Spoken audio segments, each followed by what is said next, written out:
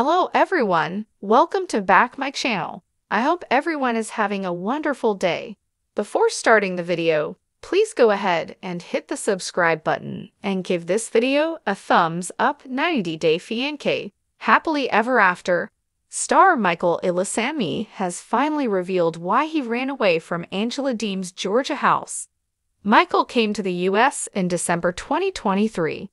Michael and Angela had been together for 8 years by then and had been trying to get Michael a visa since 2017. Angela was always the jealous and suspicious type. She kept tabs on Michael's social media activity, tried to track his phone location, and even didn't allow him to go to work.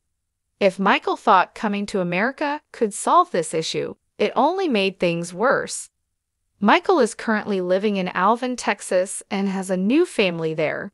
He has a lot of friends he keeps posting about on social media and is rumored to be dating a woman named Megan. Meanwhile, Angela continues to accuse Michael of scamming her while he insists he is innocent. Fans have no other option but to believe Michael, since they've watched Angela's intense outbursts caught on camera for almost a decade, including the fights where she also got physical. Michael escaped his Angela earlier this year and is clearing the air about his disappearance. On February 26, 2024, Angela claimed that her husband had gone missing and had left all his belongings behind. She did a YouTube Live with blogger and friend John Yates and revealed that Michael had been missing since the 23rd and that the police were involved. "We can't find him," she added. Interestingly, Angela had shared some cryptic Instagram stories right before Michael's disappearance.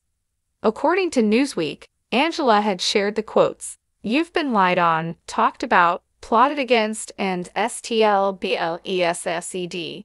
And manipulation is when they blame you for your reaction to their disrespect." Read that again. Michael is safe. There's the good news. He reached out to the police, John Yates revealed in a YouTube Live with Angela later that day. Michael had told the police that he was okay.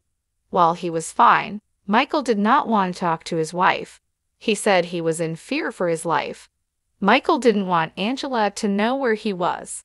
Meanwhile, Angela denied having ever mistreated Michael. He asked him to tell the truth. She claimed she was worried sick thinking Michael was hurt. She accused him of fabricating the claims to stay in the U.S. Michael broke his silence about his disappearance in a recent interview with ET. Michael said that the reason why he left Angela's house was very, very sad. Michael said he felt like he was an unwanted guest and wasn't treated like he was Angela's husband. "I was treated like I'm just a nobody," he added. Michael said they were arguing and fighting every day. He said things got to a point where he couldn't bear it anymore. Michael claimed he never planned anything and he doesn't have any woman he's talking to or dating in America. According to Michael, the only woman he had in his life was Angela. When asked where he went when he escaped, all Michael said was that he suffered. The final straw was Michael felt he was treated poorly by Angela. Michael added Angela could do whatever she wants, whenever she was upset. He tried to keep things cool because he didn't want to have a bad record in the U.S. Angela made Michael feel scared when she was upset. She was monitoring him and checking his phone all the time. Michael said he only flirted with the woman in 2022 to make himself feel better, and he didn't mean anything by it. According to Michael, Angela got mad at him every time he asked her about his green card. Michael insists the show didn't change Angela. Michael believes Angela took advantage of him because he's a very chill guy and easygoing person. He added that Angela's aggressive behavior was not okay, and it could have been a different scenario if he was the one that did that to her.